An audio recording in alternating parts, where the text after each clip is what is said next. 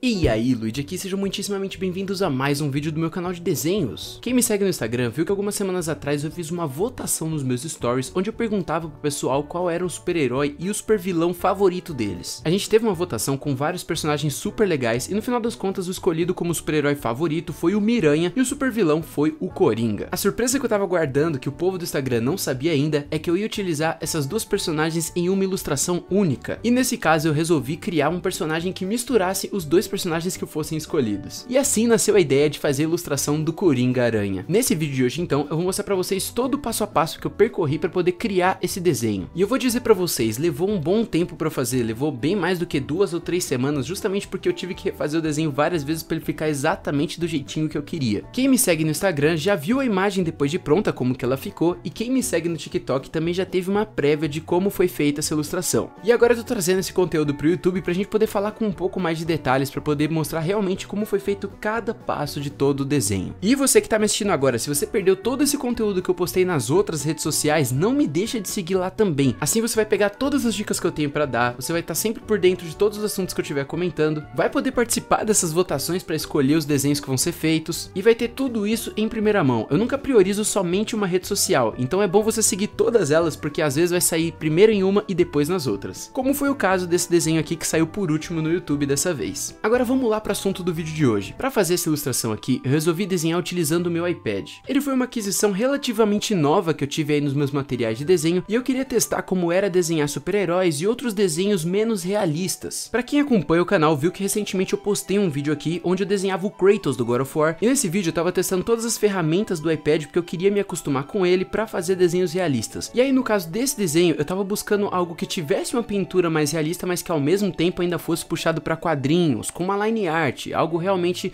desenhado e não tão realista mesmo. Você que está aí acompanhando o vídeo e não tem um iPad, não se preocupe porque eu não vou focar somente nas ferramentas do iPad. Tanto é que no momento do vídeo eu passei esse desenho pro Photoshop e fiz algumas coisas no Photoshop porque estava mais rápido mesmo. Eu só estava focando no iPad porque realmente ele tem toda essa praticidade de poder desenhar em qualquer lugar, seja no meu quarto, na sala ou mesmo se eu precisar sair de casa. Mas no final das contas eu gosto mais de desenhar com o Photoshop mesmo. Algum dia eu posso fazer um vídeo somente sobre isso aqui no canal explicando diferenças de cada aplicativo e por que eu prefiro cada um em cada situação. Mas independente do programa que você estiver utilizando, que aliás nem importa muito porque você não precisa realmente de um programa de computador para fazer um desenho, eu acredito que o mais importante nessa ilustração foi buscar as referências. Então para fazer essa ilustração eu acabei buscando várias fotos e desenhos dessas personagens em outras mídias, né, quadrinhos, filmes, séries e tudo mais que eu conseguisse encontrar no Google e nos estilos que eu achasse mais legal. E no final das contas o Homem-Aranha em si não tinha muitas diferenças entre uma versão e outra. Já o Coringa tinha muitas variações. E eu acabei por escolher essas variações onde o Coringa tem essa cara mais de louco, uma cara mais magra com um sorriso mais aberto, uns dentes meio esquisitos. Justamente porque eu achei que daria uma cara muito legal para minha ilustração. E assim eu comecei a esboçar as ideias do desenho que eu queria. Para a posição da personagem eu fui mais pro lado do Homem-Aranha. Então eu busquei as posições que o Homem-Aranha costumava aparecer em posters, em capas de revistas, em quadrinhos e coisas assim. E aí encontrei uma posição bem legal na qual eu poderia fazer a minha personagem. Então depois de alguns esboços diferentes em posições diferentes eu cheguei nessa pose aqui, na qual eu desenhei todo o personagem com as ideias que eu tinha da roupa, né? Eu tinha que misturar meio que uma roupa de Homem-Aranha com uma roupa de terno, que seria a roupa do Coringa. E aí comecei a fazer a line art e decidi as cores bases da minha personagem. E foi nesse momento que eu tive a ideia de criar a roupa dele como se fosse um terno de risca de giz, só que aí as linhas desse tipo de terno nesse desenho aqui formassem também as linhas do que seria a roupa de um Homem-Aranha. Enfim, foi uma mistura bem legal e que deu super certo. Assim nasceu a minha primeira versão do Coringa Aranha. Inclusive eu adicionei na mão dele um pé de cabra, porque quem conhece bem a história do Batman e do Coringa vai saber do que se trata. E eu achei interessante porque quando eu postei esse desenho lá no TikTok, o pessoal de lá falou que esse personagem estava muito parecido com o Batman que ri. E parece que tem até uma versão do Homem-Aranha que ri que não é tão oficial ou algo assim. Enfim, eu achei interessante porque eu não conhecia realmente essa versão desse personagem e passei a conhecer nesse momento. Mas também não tem como, né? O sorriso do Coringa é muito característico. Qualquer coisa que você fizer baseado nele vai parecer o mesmo personagem. Bom, aí eu adicionei umas luzes e sombras no desenho, coloquei umas cores de fundo e considerei o desenho como terminado.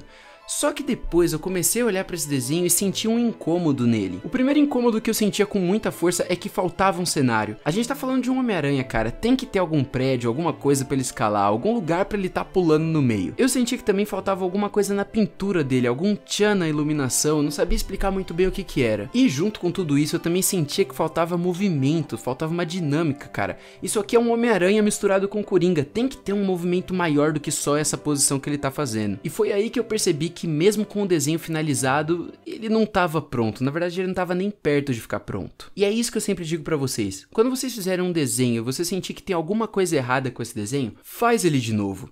Não tem problema você ter errado na primeira versão do desenho que você fez, ou talvez não ter atingido todo o potencial que você tinha. E essa é a coragem que quem desenha, seja no papel ou seja no desenho digital, tem que possuir. Você tem que ter a coragem de modificar o desenho inteiro ou, se for necessário, até mesmo apagar ele inteirinho e fazer de novo. Ou nem precisa apagar, você pode começar outro zero e levar em consideração os erros que você não quer mais cometer. Nem sempre o desenho que está pronto tá realmente finalizado. Foi aí que eu resolvi não olhar mais pro desenho, deixei ele ali quieto por 1 ou 2 dias para realmente meu cérebro tirar um pouco ele da cabeça e não ficar tão viciado naquilo que eu já tinha feito. E nesse tempo eu também resolvi olhar a ilustração de outros artistas para ver se eu tinha algum tipo de iluminação ou alguma ideia nova para colocar na minha ilustração. E foi aí que eu reparei que nos posters do Homem-Aranha do Tobey Maguire, aquele filme mais antigo dele, eles usavam uma iluminação bem amarelada, puxada um pouco pro vermelho, laranja, algo meio aurora assim. E olhando especificamente essa ilustração do Coringa aqui, eu percebi que eu poderia fazer uma iluminação também com uma pincelada um pouco mais marcada num desenho digital. E aí eu resolvi aplicar essas coisas que eu observei em outros desenhos na minha ilustração. E a primeira coisa que eu fiz foi montar um cenário com uma base de perspectiva bem feita. E aí eu usei 2 pontos de fuga aqui,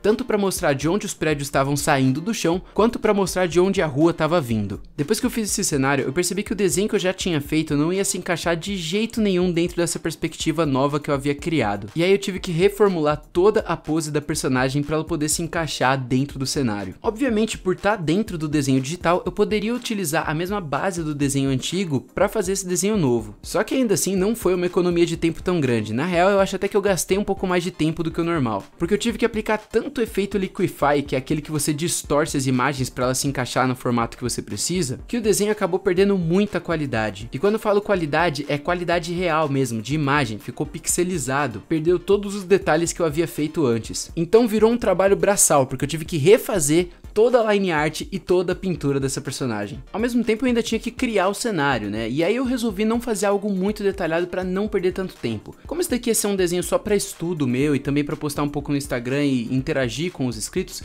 eu não queria que fosse uma coisa extremamente detalhada. Simultaneamente que eu tinha gastado tanto tempo fazendo o personagem, montando ele, pensando nas roupas, na posição e tudo mais, que eu não queria que quem olhasse a imagem perdesse o foco da personagem e ficasse observando detalhezinho no cenário. Então eu fiz ali um cenário arroz com feijão. O básico e essencial, mas nada muito espetacular. E aí finalmente eu fui para a parte da pintura digital. Logo mais eu ainda vou trazer algum vídeo explicando para vocês como fazer a pintura digital passo a passo. Mas de uma forma bem resumida eu já posso adiantar algumas coisas aqui para vocês. A primeira coisa que eu me preocupo em fazer é estabelecer os valores da imagem. Então de alguma forma destacar a personagem do cenário onde ela está inserida. Inclusive quando você tá no digital, é mais legal você começar com uma base em preto e branco para depois você começar a aplicar cores. Obviamente, essa é só uma das técnicas que dá para fazer, só que eu acredito que é a técnica mais simples para quem tá começando na arte digital e por isso eu fiz esse desenho aqui para vocês verem como funciona. E foi nesse momento que eu parei de fazer o desenho no iPad para fazer no Photoshop. Não faz muita diferença em qual software você vai fazer isso, mas eu fiz no Photoshop porque eu tenho mais rapidez de fazer isso com esse software. E também porque eu tava em casa no dia e eu não precisava tanto da mobilidade que o iPad me proporciona.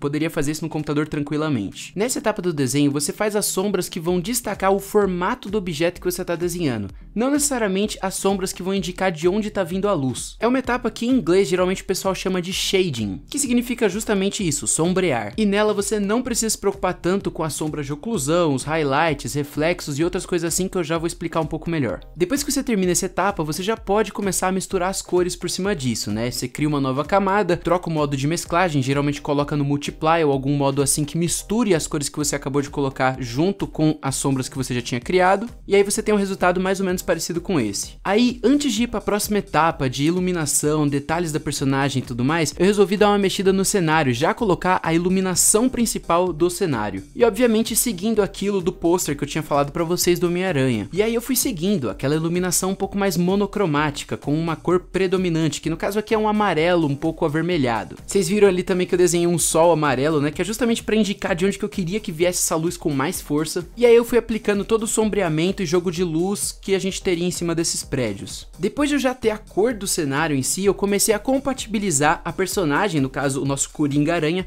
com o cenário que eu havia feito, com as cores que eu tinha escolhido. Perceba que as cores dele muito viva, né, muito roxo, muito verde, não combinava tanto com a iluminação que a gente queria criar para o desenho. Então eu modifiquei um pouco as cores para elas ficarem um pouco mais amareladas, um pouco mais parecida com o cenário que a gente tinha desenhado, né, com a iluminação que a gente tinha criado. E aí comecei a adicionar a interação dessa personagem com o cenário em si. Então coloquei ali um reflexo na janela onde ele está subindo, e vocês percebam que eu utilizei o método digital aqui para copiar algumas partes do corpo dele e reaproveitar essas partes para criar esse reflexo de uma forma mais rápida. Aí eu comecei a criar as luzes, né, os highlights, aqueles pontos de luzes mais fortes. E fui me baseando justamente no estilo daquela ilustração que eu mostrei para vocês anteriormente. Também aproveitei para criar os reflexos de outras coisas no ambiente que vão incidir no personagem, e também as interações de sombra que a gente não tinha feito anteriormente, como a oclusão de ambiente, ou mesmo as sombras geradas por essa luz mais forte dos highlights que a gente fez por último. Nesse momento eu já tinha a base da minha ilustração pronta. Como assim, Luigi? Só a base?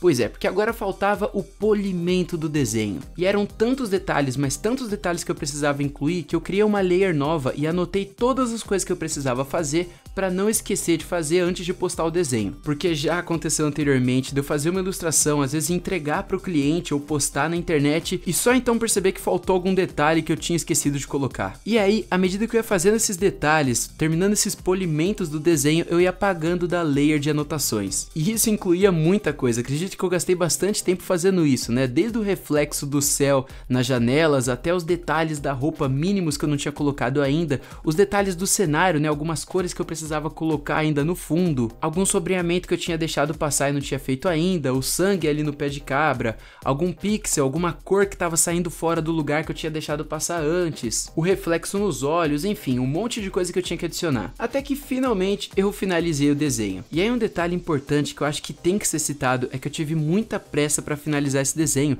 porque eu queria postar ele no TikTok antes do lançamento do filme do Homem-Aranha. Então teve muita coisa que eu já faria diferente hoje que eu vi de errado nesse desenho, como alguns efeitos de blur que eu apliquei meio que de qualquer jeito, alguns detalhes até do cenário que eu poderia fazer um pouquinho melhor, algumas mudanças nas cores também que eu acho que eu faria um pouquinho diferente hoje em dia, enfim, várias coisinhas que eu deixei de fazer porque eu tava com muita pressa para finalizar o desenho. Inclusive eu queria falar com vocês acham que eu deveria fazer uma live corrigindo os erros desse desenho ao vivo com vocês? Se você gostaria de assistir essa live, coloca aí embaixo nos comentários para eu saber e a gente poder fazer isso algum dia. Outro problema que eu encontrei também foram algumas limitações no iPad. O iPad é muito bom, é realmente uma ferramenta excelente para fazer ilustrações, mas tem algumas coisinhas que me irritam às vezes, como por exemplo o limite de layers que você pode criar por conta da memória RAM que ele possui, às vezes um pouquinho de falta de precisão de cores que ele te apresenta. Quando você está desenhando no iPad parece que tá tudo perfeito, aí você passa para a tela de um computador e você vê que tem algumas cores que não tá exatamente do jeito que você queria. Enfim, é muito bom, só que tem algumas coisas que eu ainda acho melhor fazer no Photoshop até eu me acostumar com o iPad. E essa foi a ilustração e o desenho de hoje. Eu espero de coração que vocês tenham gostado, que esse vídeo tenha trazido alguma informação útil para vocês, que vocês tenham entendido um pouquinho do processo de como é fazer uma ilustração e que isso tenha sido suficiente para você deixar o seu like e se inscrever, ativar o sininho caso você ainda não seja inscrito no canal. Não deixe de conferir também os outros vídeos que eu postei por aqui e de conhecer o meu TikTok e o meu Instagram. Os links para os dois estão aí embaixo na descrição. Sério, segue lá porque eu tô postando bastante coisa legal nos dois. Tem alguma crítica, opinião e sugestão para os próximos vídeos? Então coloca aí embaixo nos comentários. Vejo vocês logo mais, até uma próxima, eu fui e tchau!